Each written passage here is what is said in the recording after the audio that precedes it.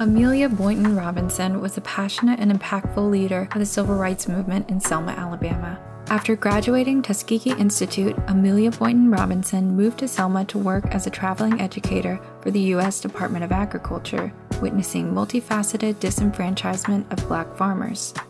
Discriminatory practices legalized in Alabama's Constitution in the early 1900s effectively excluded Black Alabamians from politics into the 1960s. Local white authorities suppressed voting rights and limited broader voter registration efforts, making it nearly impossible for a Black person to cast a ballot.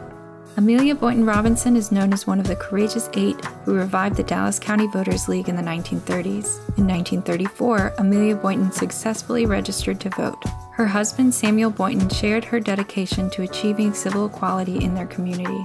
Together, they fought for property and education rights, hosting regular voter registration drives.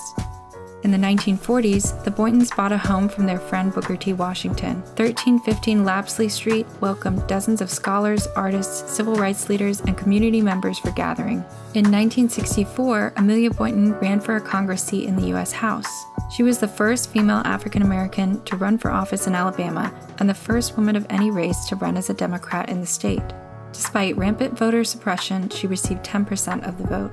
Amelia Boynton Robinson also invited Martin Luther King Jr. and the Southern Christian Leadership Conference to organize civil rights efforts from her home. Facing intense opposition from Selma's Sheriff Jim Clark, she worked with Dr. King and the Southern Christian Leadership Conference to strengthen the civil rights movement and stage protests in Selma, playing a key role in the Selma to Montgomery marches.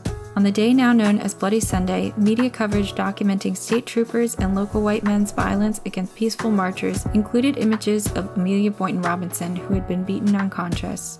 Bloody Sunday sparked national outcry over the South's resistance to the Civil Rights Act of 1964 and drove President Lyndon B. Johnson to sign the Voting Rights Act in 1965. Amelia Boynton Robinson was a guest of honor in attendance when he signed it into law. At the age of 103, Amelia Boynton Robinson marched hand-in-hand with fellow civil rights activist Congressman John Lewis and President Obama across the Edmund Pettus Bridge to mark the 50th anniversary of the Selma to Montgomery marches.